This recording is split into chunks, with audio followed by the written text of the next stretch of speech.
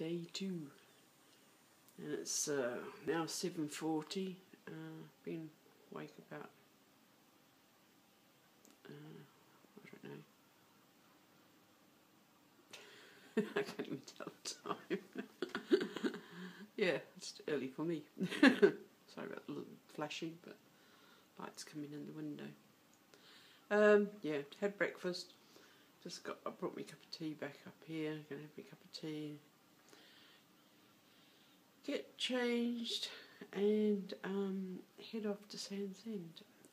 Just as I was leaving the kitchens this morning, that family started coming in. So looks like they were cooking rice again for breakfast as well. So luckily I got there before them. Oh, no one's in here. This is the communal kitchen. I like the green appliances. Only one, well, 2 sinks, but only 1 tap, which is a bit annoying. Fridges and that, but I bought my own little cooler. There's the tables, some cutlery and crockery, and the microwaves, and my thermos and my cup. See, I do like green, and I like these toasters and kettles. It's my powdered milk that I mix up, and my breakfast is just cooked, hopefully. And we've got eggs, mushroom and sausage. Fantastic. There's only ever been 1 or 2 people in here when I've been in. I was in last night. There was this family who decided that the whole kitchen was theirs, which was annoying. But there you go. Good morning, in case I haven't said that before. I'm just leaving the hostel. It is 8:29, half an hour later than I wanted. That sounds familiar, I bet, to a lot of people. And little chill to the air. It's not cold though. I've got a sleeveless tank top on and shorts. Well, shorts to just above the knee. I end up buying men's shorts because they obviously have a longer leg and they have deeper pockets. Who'd have thought? Well, bloody women's shorts, they just don't give you pockets. So I'm going down let's go over here and have a look. Let's turn you off for a sec. My great big stone wall, but that's where I'm heading. Tide is out, walking on the beach. And this is the old cemetery that I've already got lots of photos of. Going to be a nice day. Already got my sunscreen on. Don't worry, Grace. So we shall see you on the way. Oh, I'm not going down the 199 steps. I'm going down this rather steep path. There's the 199 steps there. There's a path that runs next to it. Well, supposedly a road, since there's a van parked up there. Not very wide. Bit of pitch when there's a frost. But it is rather steep, and someone lives on it as well.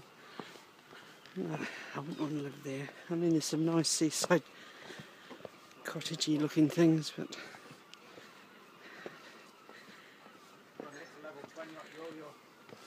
to get to your house, you have to come up this.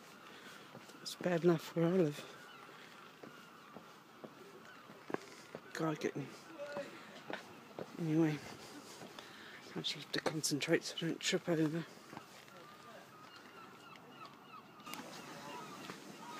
Just moving down onto the beach now.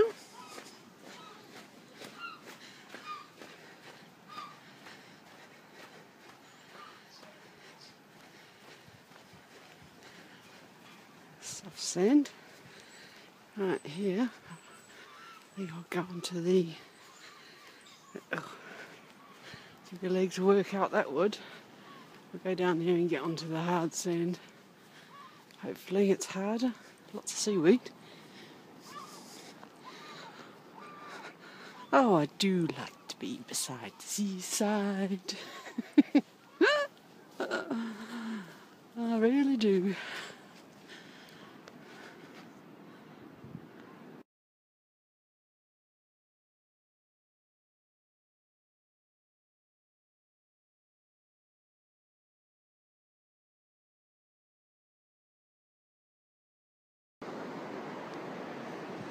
Right, I'm approaching Sandsend. It's not as far as I thought it'd be. It's going to be about 2.5 miles at the most. So I'm going to go onto the waterfall. But there'll be a reason why it's called Sandsend. Because the sand ends. And I have to go up and over that peninsula thing there off the coast. So we shall go in and try and find this waterfall.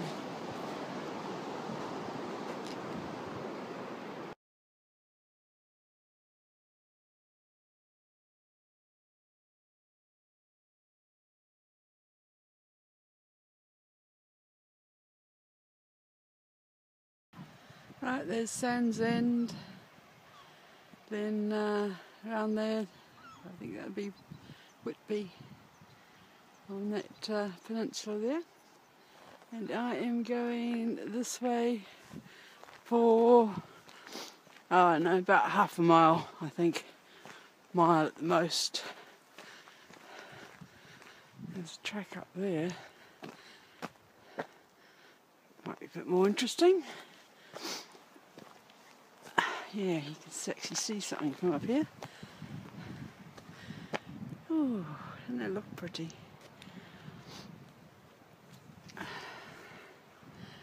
Right, I'll crack on.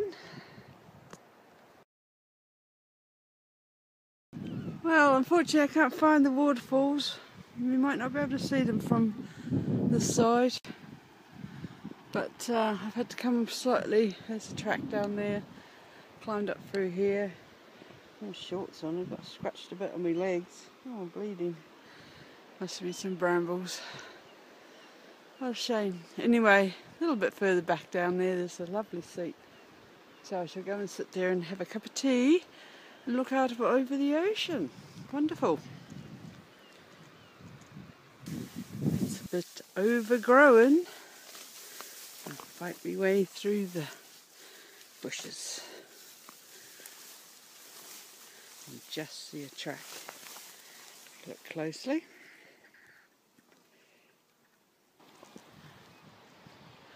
Right, I was over there. You see that little pointy bit? Just on the other side of that. I can't see any waterfalls, so I've come round here. Still can't see any waterfalls, so I don't know. Maybe it's only waterfall when it's been raining. And I'm sort of like close to the edge. It's about as close as I'm going to get.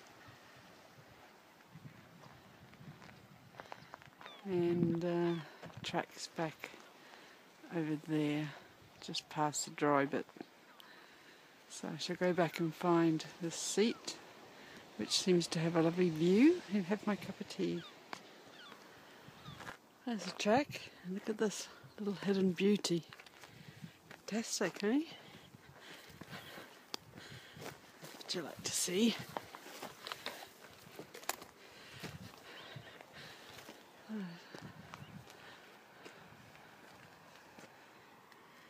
Thank you. Whoever dedicated this chair. Look what I can sit down and look at. Fantastic. Now, in case you ever wondered how I get suntan lotion, it's my back that I can't reach. I have this gadget. Folds like that. It's actually sold as a thing to put self-tan on you. But I found it actually very useful for putting sunscreen on. Cool, eh?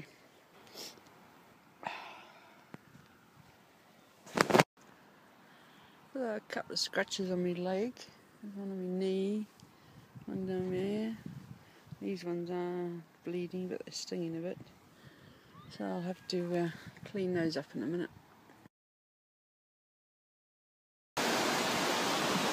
On my way back, so I'm just going to make it through this bit. The sea's coming right up now.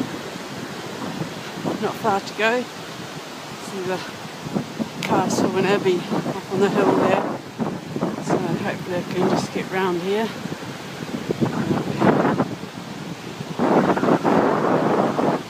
Might be a little bit wet, but not so waterproof. No, I'm not going to make it completely back on the coast. You can see it's up there. It's not even going back or receding enough to see the sand. So I have to go around on the road. Great.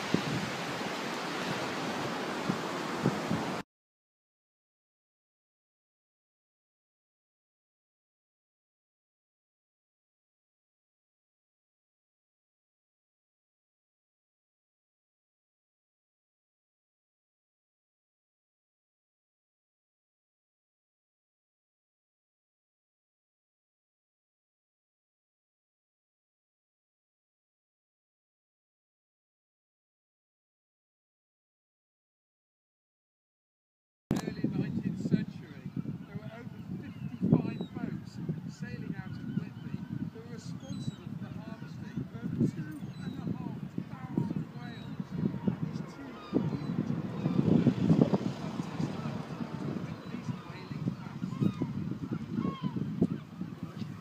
So, near the end of day 2. And I walked up to Sandsend, a little bit further on, in search of some waterfalls which I couldn't find. And then I found this lovely seat overlooking the harbour with the whole bay. And so I sat there for a bit, came back to Whitby, been for another walk around the abbey. Well, I didn't go in the abbey because it was a bit late, but I walked round and then back down into the town. Went and found Captain Cook statue. Saw some filming of I don't know what, but I filmed it, so that will be included. Tomorrow I'll walk to Boggle Hole, 7 miles, with the full backpack plus water for drinking. It's going to be a heavy one. And tonight, so I shall be packing up my pack and getting everything ready. And tomorrow night I'm sleeping in a dorm because I couldn't get a room. That'll be fun. Not. Because I like to spread my stuff around. So if I don't end up on a top bunk. Oh my god. Anyway, that is the end for day 2.